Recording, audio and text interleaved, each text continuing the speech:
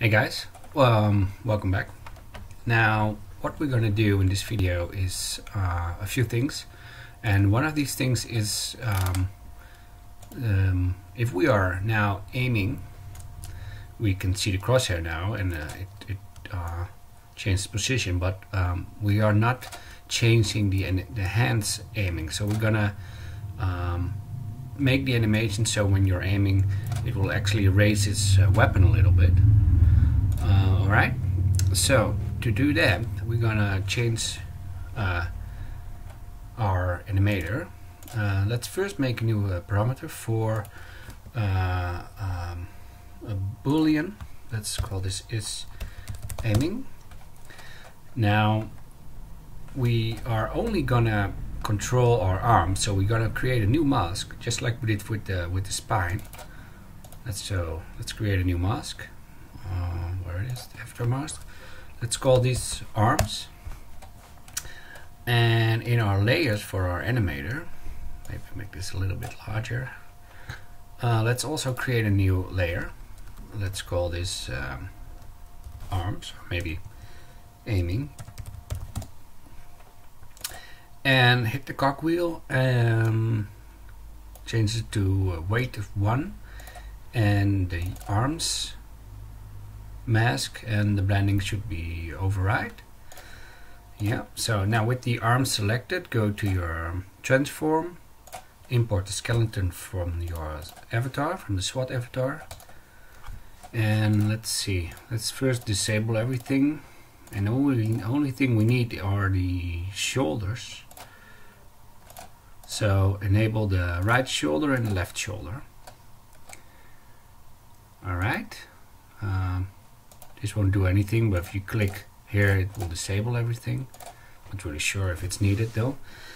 Okay, so now with that done, let's create a new empty state in our aiming layer.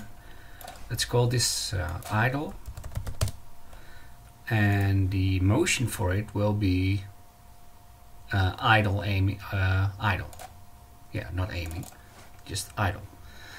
Now create a new state. Let's call this aiming, and the motion for it should be idle aiming. Doesn't yeah, idle aiming. And let's create new transitions, one to aiming, one back to idle, and this should say the condition should be is aiming true, and this one of course is aiming false.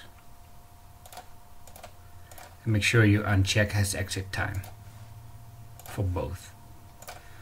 Alright, now let's dock it here again. Let's see what this does. Oh no, we don't have anything. Oh, there we go. Now let's select the player's avatar like so we can see what it's doing.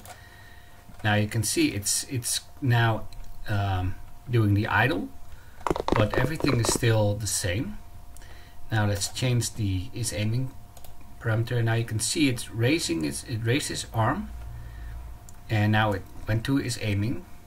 There we go. And if you uncheck it again, it will lower his hands. One thing, if your weapon is now when you're aiming, let's switch to the scene. If your hands aren't the way you want, if the weapon isn't the way you want right now, so it's here it's pretty good aligned to my shoulder, but if it doesn't, make sure you select your weapon and then change the position of your model by just like changing it around by this, but with the active weapon, the model, and copy this these values when you made your changes, and then paste them back here when you're done, so it will adjust it accordingly to your hands. Okay, now let's check one more thing. Now if we are aiming, there we go, and I crouch, you can see the weapon isn't isn't positioned correctly. So that's because we have different aiming. The hands are different, so we have a different aiming animation for it. So let's create a new empty state in our aiming layer. Let's call this aiming crouched, and the motion for it should be the idle crouching aiming. Alright, and let's make a transition from aiming to aiming crouched and make a transition back as well. And two conditions should be is crouched true, back should be is crouched false. There we go. But we also need one back to idle, because if we are aiming when we are crouched and we stop to aim, it will stay here unless we make a transition back where it says is aiming false. Okay, let's check that out. So now we are aiming. I need to cancel out every time to give a mouse pointer because I got it hidden. We'll fix that later. So let's go to the parameters. Let's check is aiming. Now it raises the weapon. As you could see, it raised the weapon. And now we are toggling crouched. Oh, we need to, of course, press our button for it. There we go. And now the weapon stays where we want because it switched to aiming crouched. It's still, yeah. So if we go like this, we can see that it aims properly. Now if we stop crouching, it goes back. One more thing, I forgot to check the exit time so you can see what happens if I aiming like this and I stop. It will wait until the animation is done. So remove the has exit times, and then we should be able crouched. There we go. Okay, we're gonna fix this now as well, this weird animation. Okay, so that's for the animation. Now we need to animate it. So let's make a new animator set bool to toggle it is aiming value, and this should be our game manager instance local player player state, and then we take the weapon state. If that equals aiming, and of course also for or aimed firing. So this will set the boolean to true if one of these is true. Okay, so let's check that. If I hit my right mouse, it will raise its weapon, and now it will go down if I... Okay, right now it stayed. I think I forgot the exit time on this one. Yeah. So now if I release, it will do. If you want to increase the speed of which the weapon is raised, you can see it takes a little longer. You can play around with this transition between the aiming. So if we look at the aiming true, if you reduce this one, it should go a little bit faster. Oh well, fiddle around with it. Okay. So that pretty much works. Now let's check at the first. Yeah, let's first check the crosshair. So what we're gonna do? Let me see, crosshair. So if we aim now, our weapon is not directly firing at the crosshair. Before I show it, let's first reduce my sound effects a little bit, the volume, because it's very loud when I'm trying to show you. So now you can see it's always in the direction of the weapon.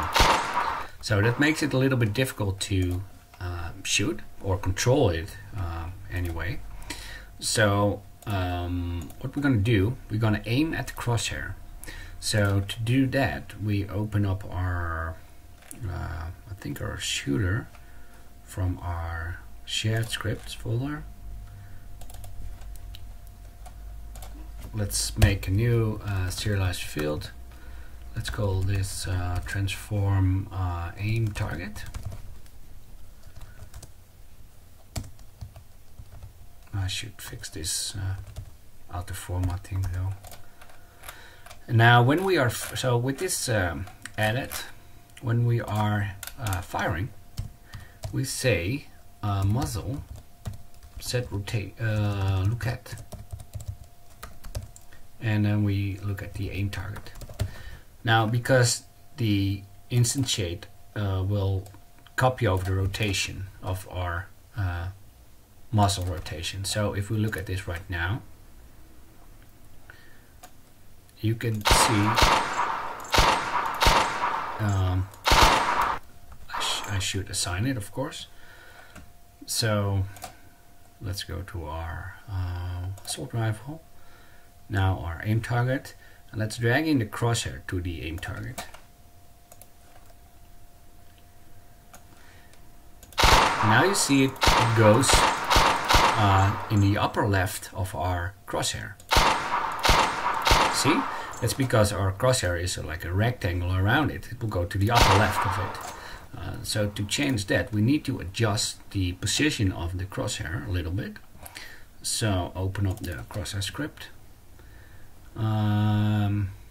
So when we draw the texture and we set the position, we simply remove one size divided by 2, and also for the screen position Y. So it will reduce the half of the position of the width from the X position and also from the Y. So let's check it again. There we go. It's perfectly to the center. And if we move down as well. Now as you can see, especially when we are crouched, the crosshair is a little bit higher than our weapon is. So that's because we were fiddling around with it. So if you remove the positions from this one, let's keep this one at 15, so it will aim a little bit down in a distance. There we go. It should be a little bit lower, still aiming up.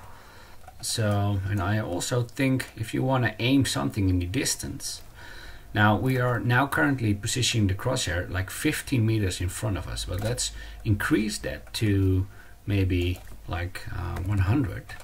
Now you don't see it here pretty much, but you can see it now. The weapon is firing a little bit different. Now if we remove, lower the crosshair as well, maybe around -10. Yeah, this should be okay. So -10 and 100 for the crosshair, -10 and 100. There we go. Okay. Now with that fixed, what we're gonna try next is maybe give our players something to shoot at, something else than the cube. And what we will make will be like a shooting range target.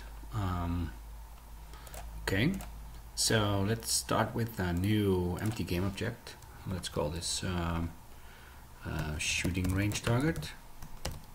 Name it what it actually is as well. Make sure we center it. Create a let's create a quad here. If you're unsure what a quad is, let me hide the player here. We should add some, maybe also great material for the ground. Ground, let's make this a grassy kind of color and just assign it to the ground plane. Alright, now if you look at the quad is it's like two vertices, two triangles, and only one way is one side is rendered, so it's very cheap to use. So let's call this front, and let's make another one. Let's duplicate it and call this one back, and rotate this one 180 degrees. So now we have a double-sided quad. Now let's make a new material, duplicate this one. Let's call this shooting range target front, and duplicate that one as well and call this the back. Now the back will be like a darkish color.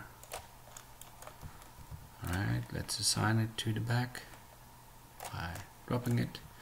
And now for the front we're going to use a texture which you can download from the description down below if you want, or you can Google one, shooting range target. So let's drag it in the textures folder.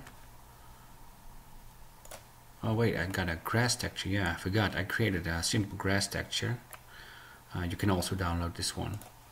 And let's assign this to the ground plane. Now to the ground material. Sorry. Remove the ground. Now change the tiling, because the tiling is fairly big. Now if you increase the tiling, maybe, I'm not really sure, 15. Let's show the player to get a better reference. Oh, I think this is fair enough. So 15. Okay, back to the front of the shooting range target, and let's drag this one in, which will create a new material here. So that's not what we want. Let's remove it. Assign this front material. Now with the front selected, just drag in the texture here, and let's get it back to white. Okay, now we want to have the pivot on the bottom so we can flip it backwards. So just gonna raise this one by half, 1.5, so then this one is exactly centered, so we can rotate this around when we shoot it. Alright, now we need a script for it. So in our combat, let's create a new C# script. Let's call it shooting range target. Let's also just assign it to the shooting range target now. Okay, now let's open it up and get rid of this. Now what we're going to do, we're going to inherit this one from a destructible, so we are able to destroy it. Because what we're going to do, when it's destroyed, we're going to flip it backwards, and after a certain amount of time we're going to flip it back up again. So let's make a serialized field for rotation speed. So it's of course a float. Now I'm confused about Windows and Mac. Alright, so float rotation speed, and also like I said, something to repair it. So let's call this repair time. When we start, we want to know the initial rotation, to store and also a target rotation as a quaternion where we will rotate to, and also let's make a boolean requires rotation or something. Never mind that. Okay, so when we start the game, we're going to set the initial rotation. When we are destroyed, we're going to set the target rotation to the rotation we want to go to.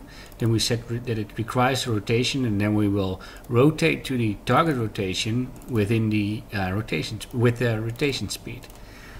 So when we awake, we set the initial rotation to the transforms rotation. Okay. Now let's override our die method. Which occurs when the destructible dies or gets destroyed. We're gonna say target rotation equals the quaternion, and then we take the Euler, which is a vector. I mean, we can use a vector, and we can say transform right times 90. So this means we are transforming.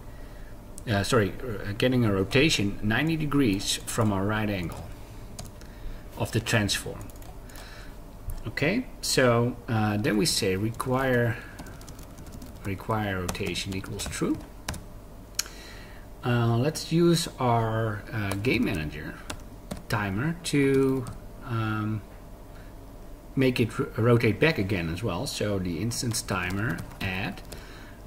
What we're gonna add is a new delegate here, and we're gonna do that in repair time. Okay, now what we're gonna do when the timer hits, we're gonna say target rotation equals initial rotation, and then we say require rotation equals true again, because in our update we say if not requires rotation, just break out, and otherwise we will rotate our transform. So transform rotate, and then we gonna lerp around 2 rotations, which will be our transforms rotation towards our target rotation. And we're going to do it in rotation with speed of rotation speed times time delta time.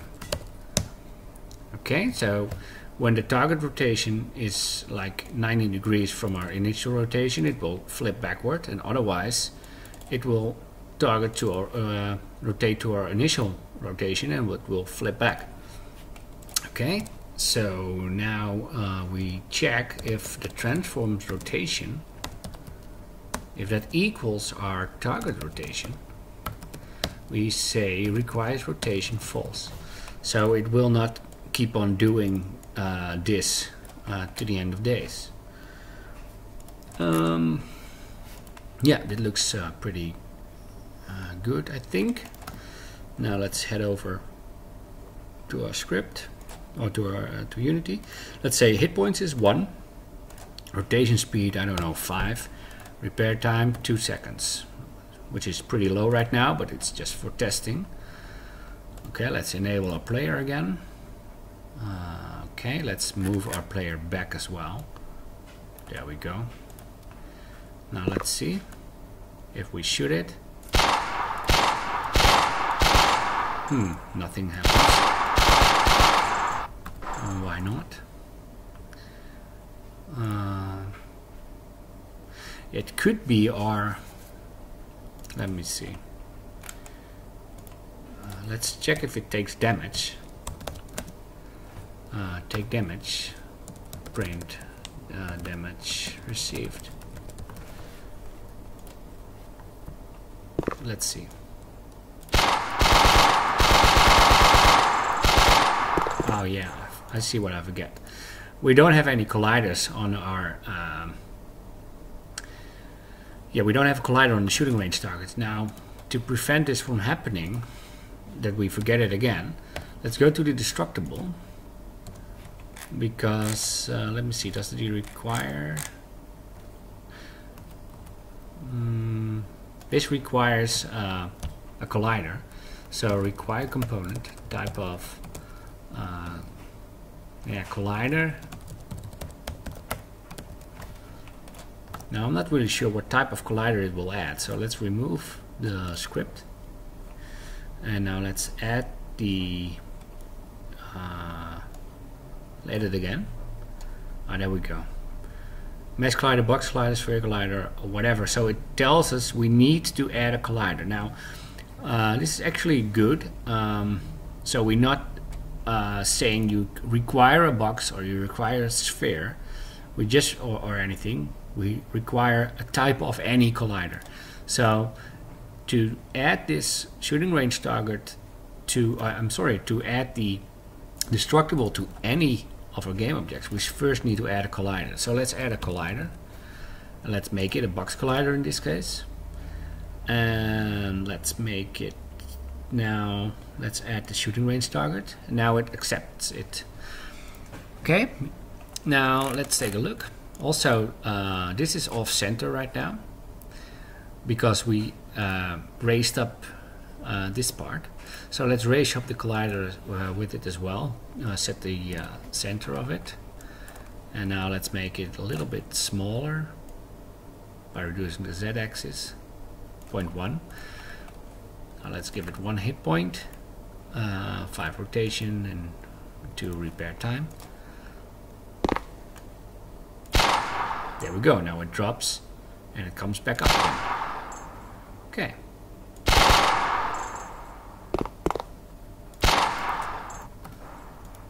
Cool. Let's see. With the this works pretty well.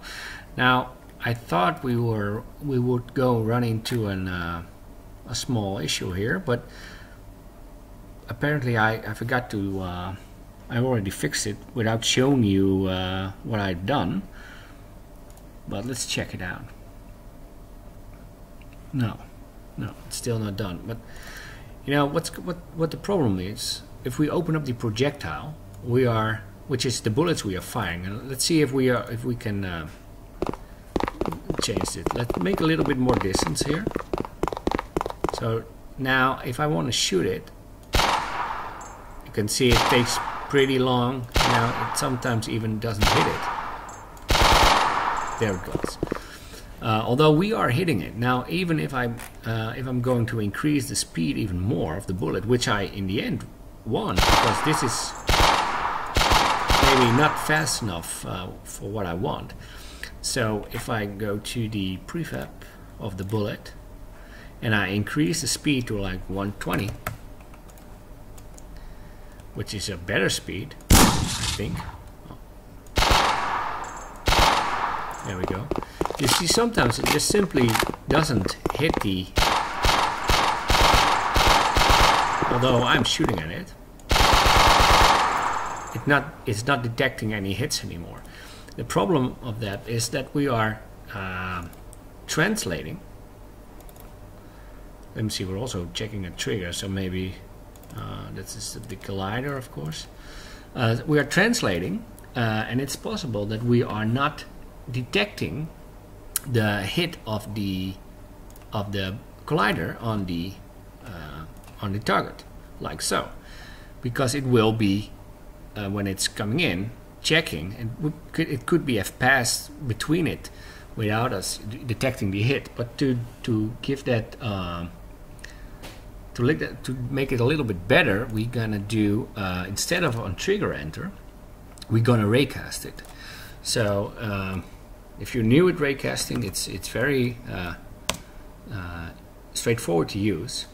So we have a hit, which is our result, maybe you can call it. So then we say if physics raycast, and there are a bunch of overloads which you can use, but for now we're going to use this one, where we give in the transform's position, and we say the direction of the hit, which is basically, think of it of a line projecting forward in this case then.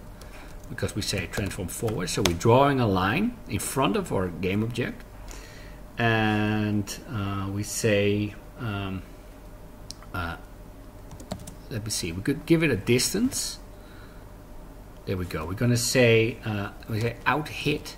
So basically that's a keyword which we define the hit on right here, and we say out hit, so it will like provide information to the hit in this method, and then it will give back our hit with all the results of it, so to speak. Now let's give it a distance as well. Let's make it like a distance will be 15 or something like that, or maybe 5. It doesn't really matter for now. So that's the length of our raycast. And then we say let's rename this one to check destructible or something, and which will take transform. And then we can remove this one. Now when we are done, we say check destructible in our raycast. Check destructible out, hit transform. Okay, so now we have a length of 5 in front of us, which will check if it collides with something. Let's see what it does. There we go. Much better. Okay, cool. Now I think the shooting range target is not very cool right now, so let's make it a little bit larger, like so. Much better. Let's get rid of the big cube. We don't need it anymore, and let's make a few more of these. Let's move this back. Duplicate this around a little bit using Control D or Command D. Even like if we duplicate it, it's duplicated, and I hold my Control key, then it snaps to the grid a little bit. Now let's make it 1, 2, 3, 4, 5. 1, 2, 3, 4, 5. And now let's duplicate these. 1, 2, 3, 4, 5. Maybe 1, 2, 3. Maybe something like this. Okay. So now the speed could be a little bit higher. Now, when I let's make sorry, I don't hope you fiddle too long with it. Let's first increase the repair, maybe increase the repair time to like 30 seconds, and the rotation speed to 8. Maybe first reduce it to 1, so we can better check. Well, you should do whatever you prefer here. I'm gonna change it again. Yeah, 12 seems to be good for me. 12, repair time 30 seconds. Now let's make a prefab out of it by dragging it in our prefab folder. And now let's duplicate it. 1, 2, 3, 4, 5, maybe even 6 then. 1, 2, 3, 4, 5, 6.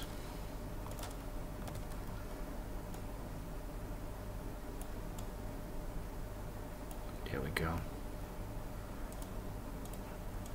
This one as well. Okay. It's okay, I guess.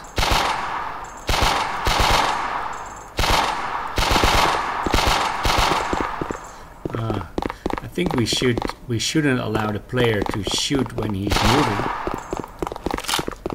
but that's a gameplay decision we will have to figure out later on. Okay. One more thing I would like to do is change a little bit of the sounds. What you can do, go to the freesounds.org description, find the link in the description below, and Google for search for the sounds made by Snowman. which you can use to prototype your game. These are much better walking sounds than I have, so I'm gonna use the grass sounds. So let's check that real quick. Let's go to the sound effects, let's increase it by 1, and let's drag in the grassy effects from him. Or you might have better sounds too that doesn't, if you don't, you can use these. Now let's see how that turns out.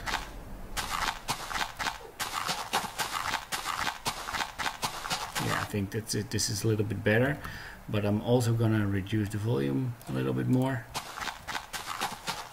Not that overwhelming. Maybe even less. Yeah. Still have to fix this this thingy here.